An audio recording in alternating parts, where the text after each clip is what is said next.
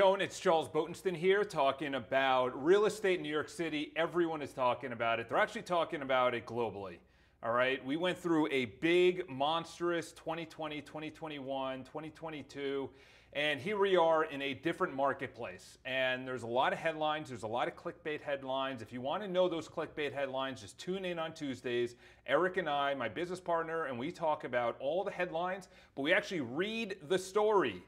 I know, it's shocking. We read the story and we decipher why you should buy, why you should not buy, why you should sell, why you should not sell. And we're going to be talking about the pros and the cons for both. We're going to have a couple for both. And the reason being is that if it makes sense, then it's right for you. This whole thing about being dictated by the media, especially social media, by friends, by neighbors, by people that are not trusted advisors, who don't know the market, who are not talking to people in the morning. In other words, us, we're talking to buyers and sellers all day, every day. We know the fears, the wants, the needs, the desires, just anything that they consider something that would move them to buy or sell. We're hearing the conversations. So these are real buyers, real sellers. These aren't journalists. So we have essentially boiled it down to the pros and cons for both. We'll start with selling first, because obviously a lot of people are on edge about selling. They don't know if they could find a place. They have interest rates that are through the roof. There's low inventory, and they don't know if they can get the price. So it's a big swath of negativity, okay? So let's go over the pros first before we go into the cons. The pros to selling right now is that you don't have any competition. Your competition in any other month for the last 2.5, 3 years was everybody. You would put your home on the market and everyone would try and bid on it. And then if they lost, then they would go to the neighbors and they didn't really care. And it was just, competition was everywhere. It was competition between the buyers. It was competition with the sellers. Everyone was competing against each other. It was a dog-eat-dog world. Now, if you put your home on the market, you put it on right, you price it right, you're going to be getting a qualified buyer. But guess what? When you get your home on the market, you're not competing with 50 other homes. You're competing with now probably 25 or 20. You know, I'll give you an example. I was talking with a buyer yesterday, and they're like, yeah, we're not really seeing what we want in the marketplace. I'm like, I know, because there's sellers who don't trust the marketplace, so they're not putting their home on the market. There's buyers out there, but the sellers don't trust the marketplace. Understandable. I'm not blaming anything. It's just the reality that when there's a hot market, sellers compete against other sellers. Buyers compete against other buyers, but sellers compete against other sellers. In a buyer's market, yes, you're the only one on the market and the buyers have the advantage like it is right now. However, if you price it right, you get the home ready, it's going to sell because you don't have as much competition. So competition is much lower. Selling, a pro to selling, is that if you have equity, this is the formula. You have equity in your home. So in other words, you bought it at $100,000 and it's now worth $200,000. You bought it at $1 million, it's now worth 1.3, whatever the case is. If you have equity in your home, there's two ways that you can actually do this. You can rent it out so long as the rent is roughly around the payment. Obviously, it's rarely going to be exact. And to be honest, you might lose money, but to be honest, losing $1,000 a month or selling it for $50,000 or $100,000 less, let's do the math. Okay, so either rent it out, this is if you have equity, or you have to think long term. Okay, what were you doing 10 years ago? That's the question I always ask. What were you doing 10 years ago? To any buyer or seller, what were you doing 10 years ago? What year was that? And then they have to recall what was happening. Oh, we were actually coming out of the worst recession since the Great Depression. Oh, whoa, what a shock. It's one of those things that if you don't understand that time heals any kind of situation, especially if you're going to be in the next home long term. So if you're going to be in the next home 30 years, 15 years, 10 years, what is the next, 1.5, 2 years of holding on to maybe get a little bit more money on your house? It's not worth it. I know a lot of sellers that just said, listen, Charles, I'm cutting ties. They're losing money. They lost a lot of money. And they're still just saying, listen, I don't care. I just don't want this to be in my portfolio. I want to cash out. And they lost money. But the thing is, you have to think about it, and this is what the conversation, I said, I can easily rent this out and then sell it for more money in 3 years, and you're not going to lose money. Thank you, Charles, but we're going to go the selling route. And I literally mentioned this many times because I want the best for the buyer or the seller. And if the seller wants to sell, we try and get the best price we can. We don't try, we get the best we can. And negotiation was hard. Bringing the buyer and the seller didn't want to come down, the buyer didn't want to come up. However, both wanted to do a transaction. Buyer was cash, seller wanted to sell, cut ties off my portfolio. Not as much competition.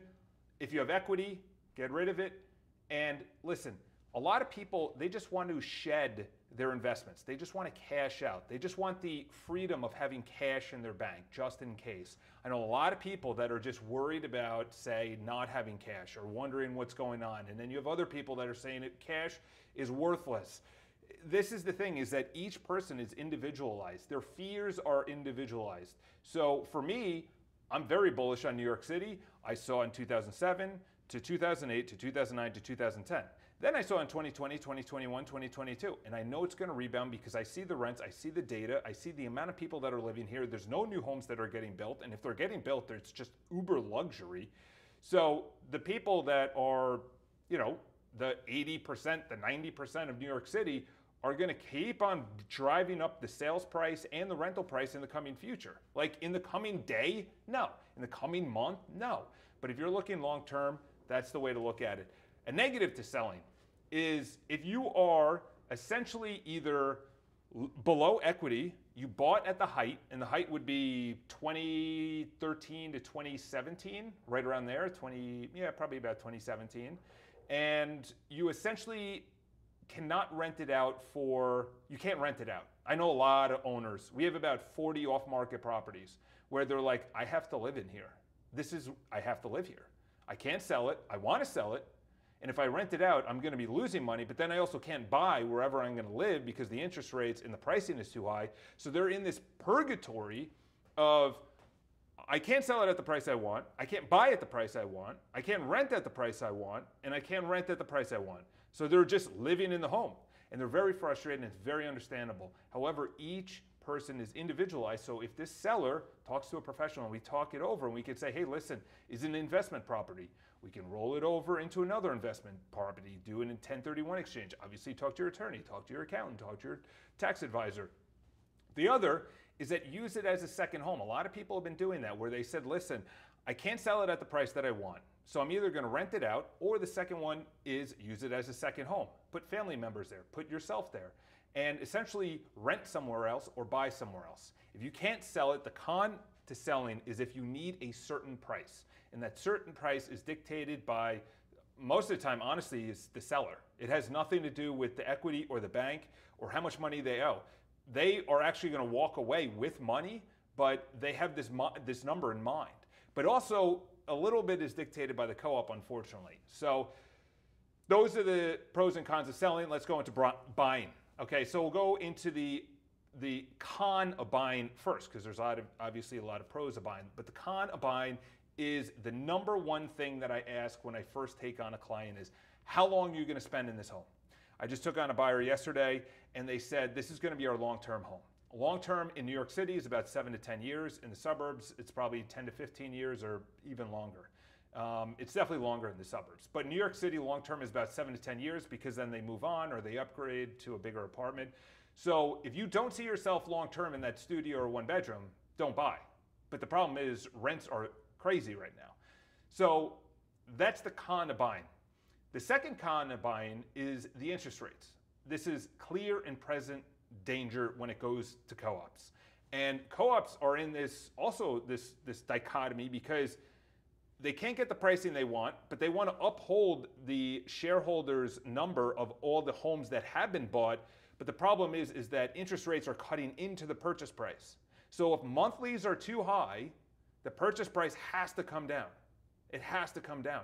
You see it all over the place. If a maintenance is $5,000, as opposed to a maintenance, and a maintenance is HOAs or common charges, whatever you want to call it. So if the maintenance is, say, $5,000 in this two-bedroom, and the two-bedroom next door is $2,500, the one for $2,500 is clearly going to go for more because the monthlies are lower. So if you factor in the price with the interest rates, there's a con to buying. I also wrote this down. If you're putting down 20%, this is tough. This is tough. I've run the numbers over the last week for actually other buyers that have come into our world. And unfortunately, a lot of co-ops do not make sense. The reason they don't make sense is because they're not going to get through the co-op board. The debt-to-income ratio or the post-closing liquidity is just not there, unfortunately. So we have to either focus on condos, we either have to put down more money, or we have to look at a lower price point on co-ops, okay? That's it. That's the reality. I wish it could be different. I wish you could buy a townhome for $50,000 and live there and rent out the other ones and cash flow $200,000 a month, but that's just not reality. Buying pro. This is obviously the last part. This is the caboose of the entire video because this is obvious. The pricing right now, this is the thing, is that I'm having conversations with a lot of investors. And the investors say, if you find a good deal, the thing is, pricing has been adjusted in New York City for the last 2 years. So if you historically look at the building, you'll notice that the 2-bedroom you're looking at, I'll give you an example. Someone's looking to buy a place on Park Avenue. And she asked, is this a good deal? And I historically looked at all the homes that have sold before COVID, and I said, this is actually about $300,000 to $400,000 less than similar, actually 2-bedrooms that have sold. So she came to me and she wants additional money off. But the problem is it's already adjusted for lower pricing. It's kind of like the original furniture or the original couch was $1,000. It didn't sell. So now it's on showcase for $850. It still didn't sell. Now it's at $650, but it's marketed as $650. And you walk in, you say, I want $500. It's like, it's already below $1,000. It's already below what people have paid, which was $1,000. So it has adjusted. So there is no good deal. There's never a good deal, okay? Good deals are, good deals means that the seller's an idiot, or it's in foreclosure, or it's an auction, or the bank's giving it away, or it's in a portfolio of 50 foreclosures. There are no good deals. You have to historically look at, in this building, what do 1-bedrooms go for?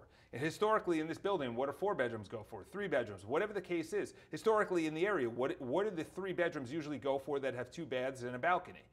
It's not historically right now because all the pricing has been adjusted. So yes, pricing has been adjusted. You can still get money off. And number one is it is in your favor to, and I forgot a con, I'll talk about a con in a second. It is in your favor to go in and not lowball. You have to be realistic because the owner is already in an antsy mood. They're already not happy that they have to sell at a loss or they have to sell at low pricing or whatever, or the agent hasn't brought them any offers, understandable. The listing agent hasn't brought them any offers. So that if a buyer comes in and lowballs, I'm telling you right now, the owners they're just not having it. They're just not countering. That's what I've noticed. They're just not countering, or they're just saying, listen, it's already 20% off the asking price of the last 2-bedroom that sold in 2017, 2018. It's like you're getting the least expensive 2-bedroom in this building for the last 8 or 9 years. I think it's a good deal. That's a good deal. You have to historically look at it and then future project what it's going to do. It's probably going to go back to what it was 8 or 9 years ago. It's going to take a couple of years. That's why you have to look at your buying long term. One con, I will say, that I did not bring up is that you do have less inventory. That's why you have to come to either us or someone that knows off-market properties. Again, we have about 40 off-market properties.